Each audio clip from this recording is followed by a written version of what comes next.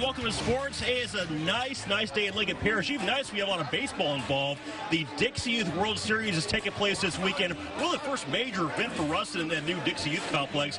I got the man who knows it all, the man who knows the city of Ruston like the back of his hand, Mayor Ronnie Walker. Mayor, how does it feel to have this thing finally take place in your beautiful city? You know, it's really exciting. We've been anticipating this for a year now, planning for it. So to have it all come together this weekend and next week, and of course the next week too. So we've got 2 weeks out.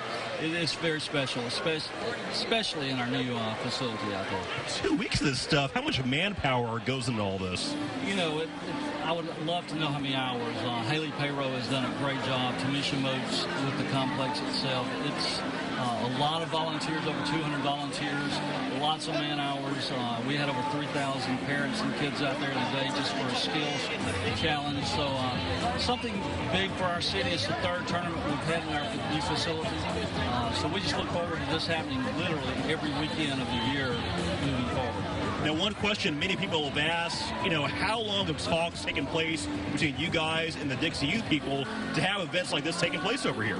Well, we started about 2 years ago, actually, trying to get it. We bid on it a year ago and won the bid. We knew we wanted something big like this to kind of open our park up, and so we'll continue to go after these kind of tournaments. This is the 2 weekends together is about 70 teams. We're going to have some tournaments next year that have 70, 80, and 90 teams per weekend. So it's big. How much, I've got to think, this is a huge economic impact for Ruston, right? Yeah, we did a tax for this to be able to do this facility and a lot of other infrastructure. We did an economic impact study, and it was a $1.2 billion over a 20-year period. I mean, you take 70 teams coming in with all their parents, grandparents, aunts, and uncles.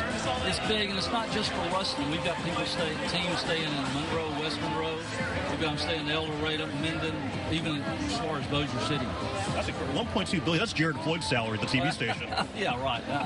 Guarantee it's not mine. Hey, one thing a lot of people have asked as well, the tragic tornado, how has that kind of slowed things down in terms of construction? You know, it really didn't affect the construction of the park. That tornado, by the way, was three months ago yesterday. But, I've talked to people and I've said, we came together as a city for that tornado as far as the recovery. And we've come together for this event in a different way. I mean, this is a fun event. That was a tragic event. But it shows what kind of city we have here and the spirit of the city when we can come together the way we do and the numbers we do. Unbelievable. That's incredible stuff. The Dixie Youth World Series taking place all weekend long, going until Wednesday. You have complete coverage and highlights throughout the week on KTV. More with Gordon, Michelle, and Jared up next on NBC 10 News at 6.